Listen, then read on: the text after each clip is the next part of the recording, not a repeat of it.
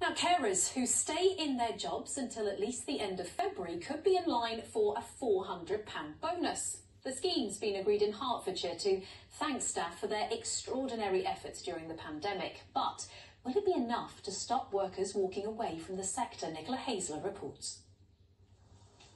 The daily visits provided by carers like Laura and Megan mean the world to the elderly people they support. Their care means 85-year-old Mavis can stay living in her own home. Mavis, would you like me to make you a cup of tea? Oh yes, brilliant. Care workers now have to be double vaccinated to keep their jobs, and 300 have already left the profession in Hertfordshire.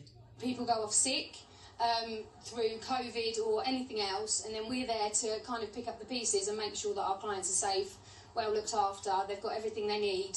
So it is tough on us. You may not have as many gaps as you'd normally have, so even just sitting in your car for 5 minutes or going to find a toilet. Left hand for me, Mavis, and pop your slipper on.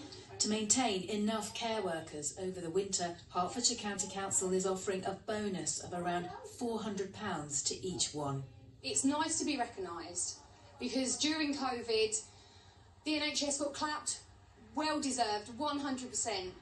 But I felt like the carers were kind of in the background a little bit. We still carried on doing our job as best we could, but it is nice to have that bit of recognition now for what we do. Do you think that a bonus might encourage people to be vaccinated and then stay in their jobs?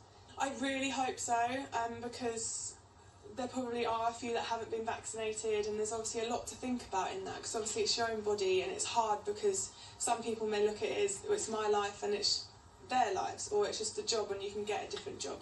But I think it would sway, I reckon it would sway a few, and I'd hope it would. The shortage of care workers is a national issue, but Hertfordshire is one of the first local authorities to pledge £7.8 million in winter bonuses. They've invested valuable time in their training. They have created relationships with who they care for, so we want them to stay with us, and we will do what it takes to keep them. They're so friendly, and you need that bit of company when you're on your own. You know, I've never been on my own before, and when you're on your own, it's lovely doing